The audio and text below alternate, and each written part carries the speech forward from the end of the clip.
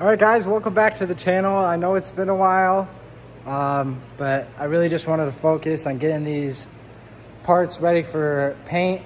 So I got everything sanded over the last couple weeks, and I just primed it yesterday. So all that's primed on the cab, and I got my fenders hanging up here, and we're gonna prime these tonight. I couldn't fit them in this booth all at one time. So my booth is a carport from Harbor Freight. It's the Cover Pro 10 by 17, and it actually works really good, you know, for DIY painting. Got lights in here and it's really bright. Got my spray wall to test my spray pattern, but I set up these fans. This one pulls out all the overspray, and this one sucks in fresh air. And I got these furnace filters on here so that I don't have dust flying in here or the overspray going out all over the shop. The primer I use is this Urichem 2K primer surfacer. Sprays really nice. I really like this stuff, and it doesn't break the bank. That's all our paint stuff is all Urichem. We also sprayed epoxy primer on the bare metal spots. But yeah, the clear coat, they have two different types. They got the HS Glamour clear coat, which is their higher end clear coat, and then they got their polyurethane clear coat. So apparently this stuff shines better, but we'll have to see. So that's why I'm putting this on the back part of the cab and the firewall. So the paint gun I used is this $15 one from Harbor Freight. I use this one for the epoxy because it's got a 1.4, and that's what they recommend to spray epoxy with. And then for the primer surfacer, they said between 1.4 and 1.8, but I figured I'd just use a 1.8 so it flows a little bit better. And this is also from Harbor Freight. It's a kit. It's this kit right here, the 2-piece one, and the gun actually sprays really nice. I think it's well worth it for doing primer. A lot of people say that they're kind of junk after they use them for the first time, but you really just got to clean them good after you use them. This gun I was having some trouble with. The fan knob was messed up, and I had to get that fixed. So that sprayed good after I fixed it all up.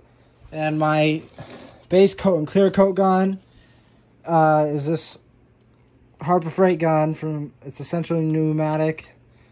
It's about like $75, but I've sprayed with that gun before, and it lays down paint real nice. I prepped everything with 320. I started at 80 grit. Sanded it all the way down to the base coat, and if there's rock chips, I feathered those out. And it took like 2 weeks straight of just sanding just on the cab to get it ready for paint. And that's really what takes so long about painting vehicles, is sanding, because I could have scuffed it up and then primed it and it would have been fine, but it's less chance of it to fail if I don't have any old clear coat on there and I just went straight down to the base coat. And it would be even better if we went the bare metal, but I would have to get the whole cab sandblasted, and I was not going to do that.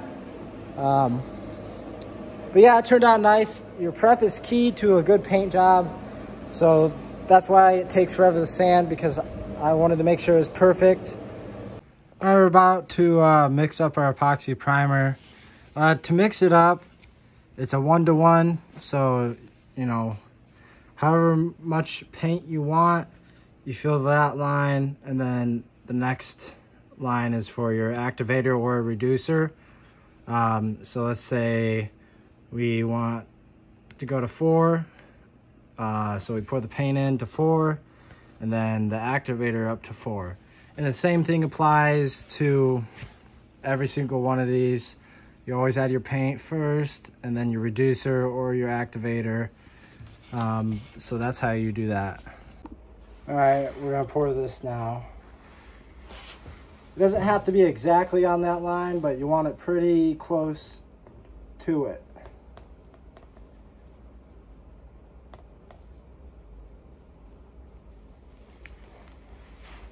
All right, now we just need to get our activator.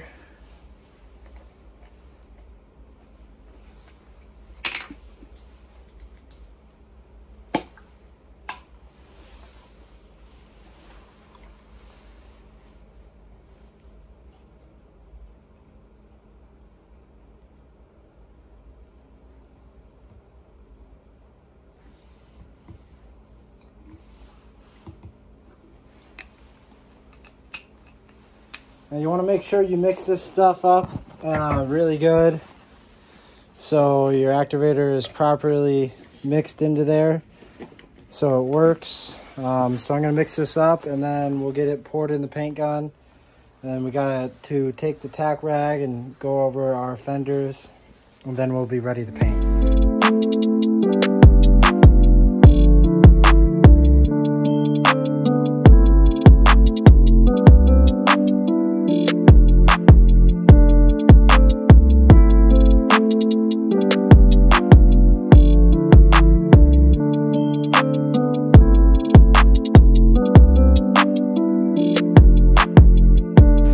Alright, we got them primed with the epoxy primer. Came out pretty good. We do have a slight run right here. We're gonna have to sand that down. I got a little too close. But other than that, it's sprayed really flat on both fenders, so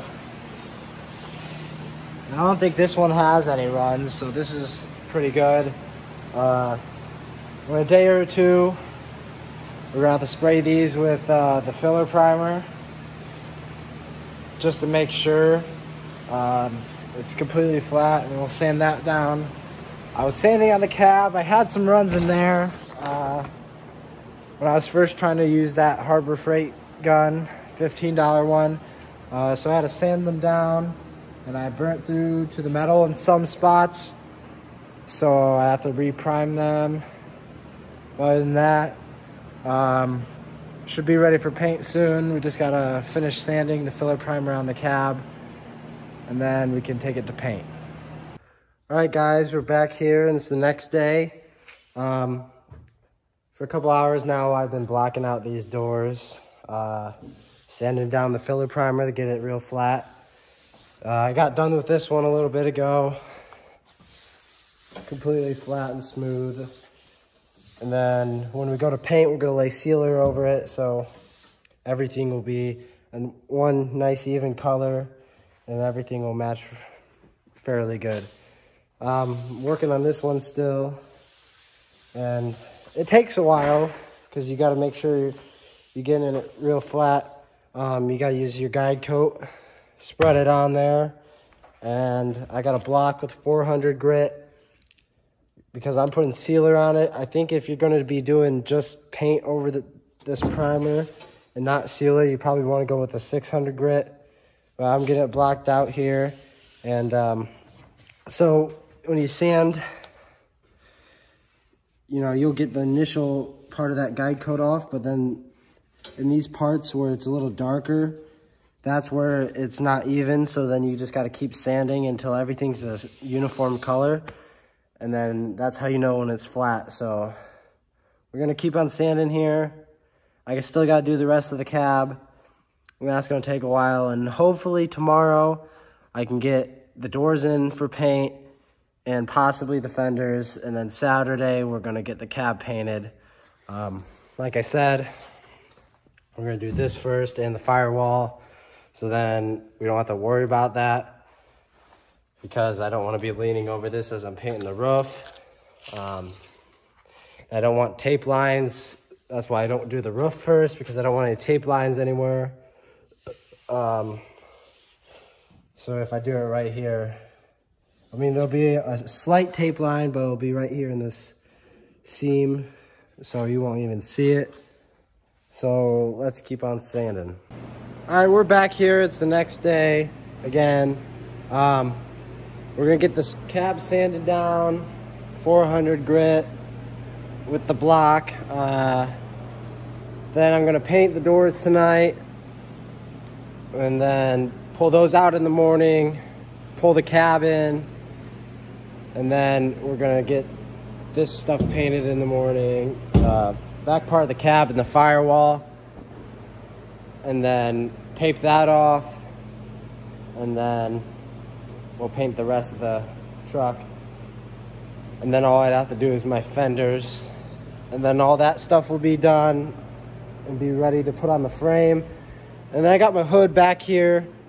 I still need to sand that down and do the body work on it, which there's only a few dents, so it shouldn't take long. And then, yeah, but I'm just trying to get the cab and the doors and stuff done so then I can put this all on the frame and then get it out of here, because I got some painting projects for some other people to do. So I'm gonna set up the camera and start sanding.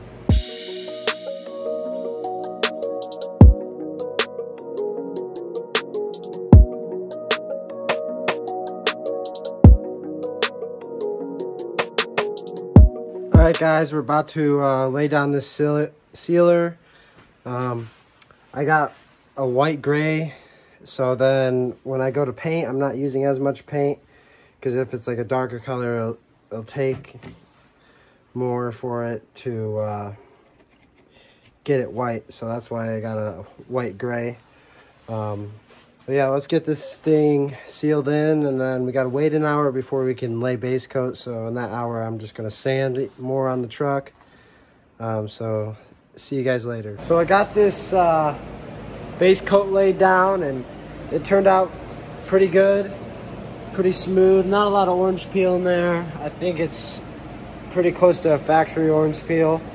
I didn't record it because I was just trying to get this done as fast as I can or could, but it's 2:18 in the morning, and I'm just gonna clear them when I get up in the morning, because I also have some nib sanding I need to do on some dust spots. Like there's one right here and here.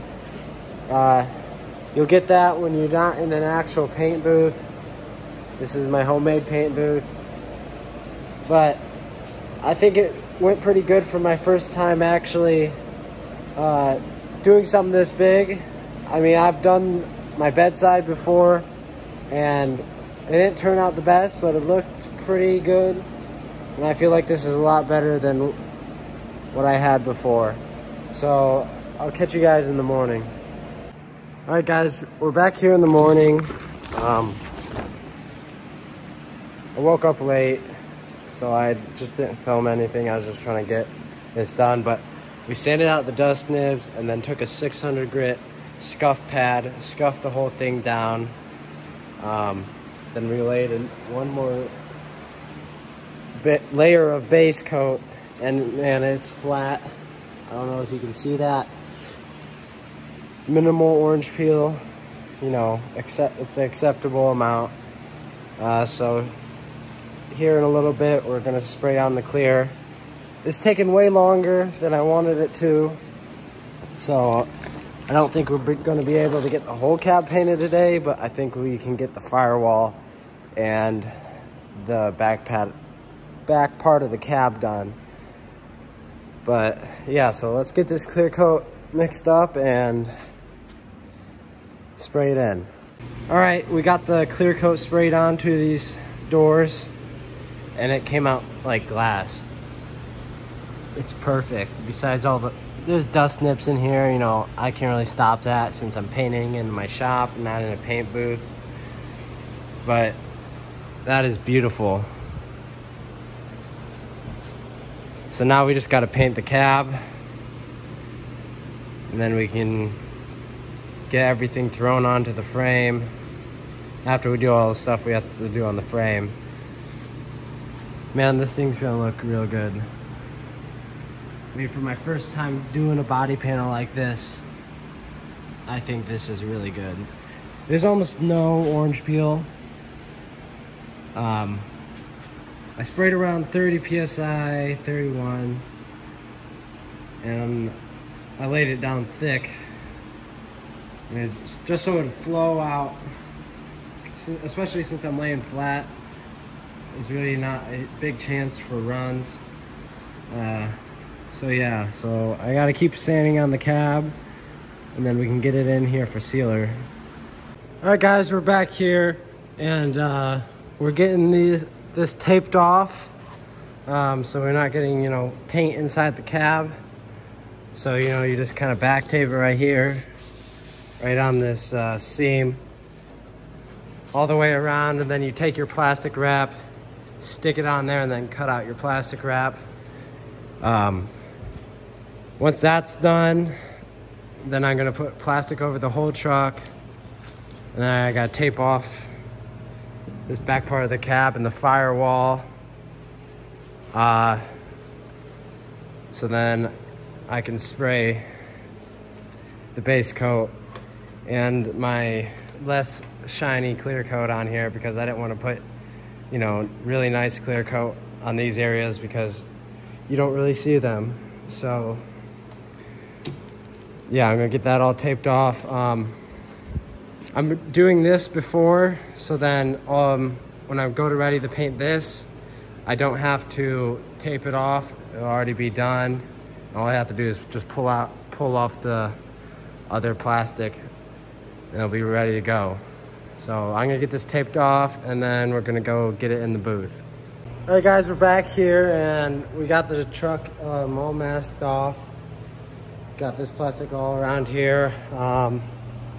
Cut it out right here, and then I taped right along where the seam sealer is, right in this crack. So then you really won't see that tape line. So that's all done, and then the firewall is done too. So then we just got to get it in the booth. I also added 2 more lights, and I took some, these are hanging down, more facing down. I took some zip ties and pulled it up so it's angled in, so then it's actually shining at what I'm doing. I really would want to put a light right here, but I don't have a bar right here. I could add one, but I think I got plenty of light. So let's get this thing in the booth. I also vacuumed out the booth, and then we can start laying the sealer down. All right, so we got everything mixed up. So we're about to spray this in. Got my paint suit on. It's just one of those disposable ones, but it's just to help to keep any dust or dirt out of the paint. You know, they rip pretty easy, but it helps. So I'm gonna get this sprayed in, and then I'll be back.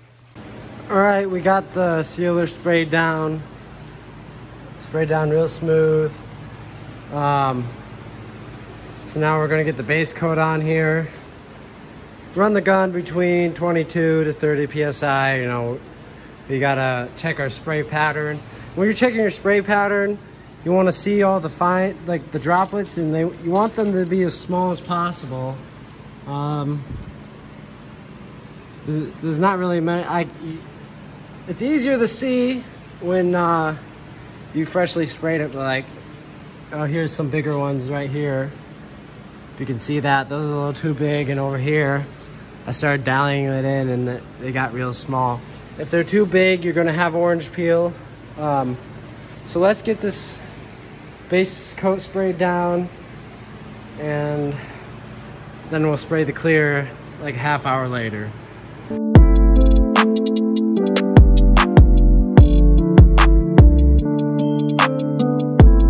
All right, we're back here. It's about like 30-45 minutes after we sprayed base and it's dry. So we're gonna come in here with a tack rag and just tack rag it down, just to make sure no dust fell on it, you know, get it clean. So when we lay it clear, it just lays beautifully. So I'll see you guys when I start spraying clear. All right guys, we're back here. Got all the clear coat laid down. I only did like 2 coats, but I laid it on pretty thick, so it should be good. Came out perfect. Really good shine so far. From what I can tell, there's like no orange peel in there. Then we got the firewall here. Very shiny. I don't see any runs either, so that's good. It's gonna be a nice looking engine bay. So yeah, tomorrow we're gonna get the rest of the cab painted, and then the whole cab will be done. And the only thing left on the front of the truck we'd have to do is the hood and the fenders. Then the bed, which is gonna come in like, I'm gonna do that in like 2 months because I got some painting I gotta do for other people, and I gotta do a bunch of work on my frame, paint it. So I'll see you guys tomorrow when I paint this cab. All right, we got the sealer mixed up. You know, I showed you guys before how to mix it up. You know, the sealer is 4-to-1, so you know, 4 parts paint, 1 part activator, and then 1 part reducer. Pretty simple. So I'm gonna go get this sprayed on there, and then we gotta wait 10 to 15 minutes for our next coat. We're gonna do 3 coats, and then wait an hour, then we can apply our base coat. All right, we got the sealer laid down. Went down real flat. In about 15 minutes here, we'll be laying base coat down. And let's hope that goes pretty good, but yeah. Then this chip guard looks pretty good on here. And the tape line, you know, it's noticeable, but not that noticeable that you'd have to get pretty close to actually see it. But I think it looks pretty dang good. So yeah, here in a little bit we'll get the base coat sprayed down. All right guys, we got the clear laid on the cab, and this came out even better than the doors and everything we've done so far. It's glass. The roof, oh my gosh, it's so flat. 3 coats of clear. The first one was a glue coat, and then the last 2 were pretty thick coats, so, and it just laid down amazing. You know, I got like 3 runs, I think I counted. I got 1 right here, but not a horrible run. And then I got 1 over here. It's a bigger one, so we're gonna have to sand those out, but it came out amazing. I can't wait to see it when it's actually dry and out in the sun. So that's it for this video, and probably next video we'll be working on the frame, getting all that finished up, so then we can put this cab onto the frame. So see you guys later. Bye.